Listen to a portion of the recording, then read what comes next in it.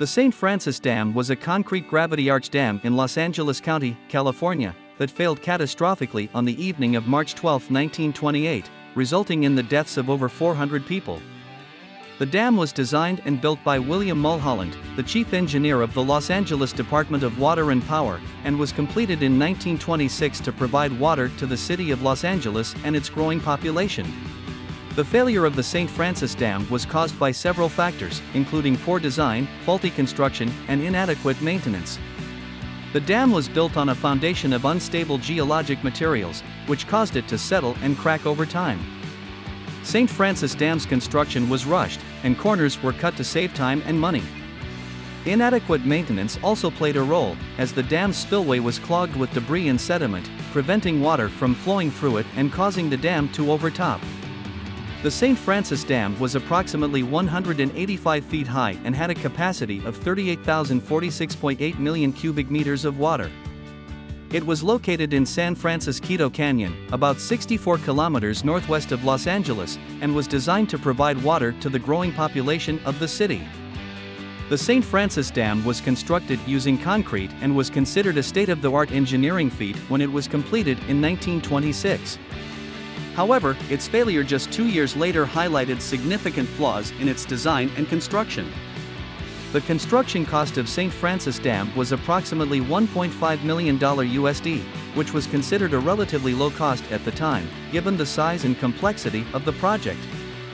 William Mulholland, the chief engineer of the Los Angeles Department of Water and Power, was known for his ability to build large-scale infrastructure projects on tight budgets, and the St. Francis Dam was no exception. However, cost-cutting measures, such as the use of inferior materials and the lack of proper geological studies of the dam site, may have contributed to the failure of the dam. The failure of the St. Francis Dam remains one of the worst engineering disasters in U.S. history, and it led to significant changes in dam design and construction practices. In the aftermath of the disaster, there were significant costs associated with the cleanup and rebuilding efforts, as well as lawsuits filed against the city of Los Angeles. The total cost of the disaster, including the loss of life and property damage, was estimated to be around $20 million, which was a significant amount at the time. The St. Francis Dam was not reconstructed after its failure in 1928. The dam was considered a total loss, and the decision was made not to rebuild it. Instead, the Los Angeles Department of Water and Power focused on building other dams in the region, such as the Hoover Dam and the Parker Dam.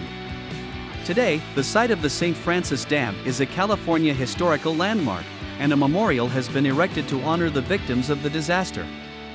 The memorial, located near the former site of the dam, includes a flagpole, a plaque with the names of those who lost their lives, and a small museum with exhibits about the disaster. The failure of the St. Francis Dam had a significant impact on dam safety practices and engineering design, leading to the development of more rigorous standards and regulations for dam construction and maintenance. Now, engineers and geologists use the lessons learned from the failure of the St. Francis Dam to design and build safer dams around the world. Thanks for watching.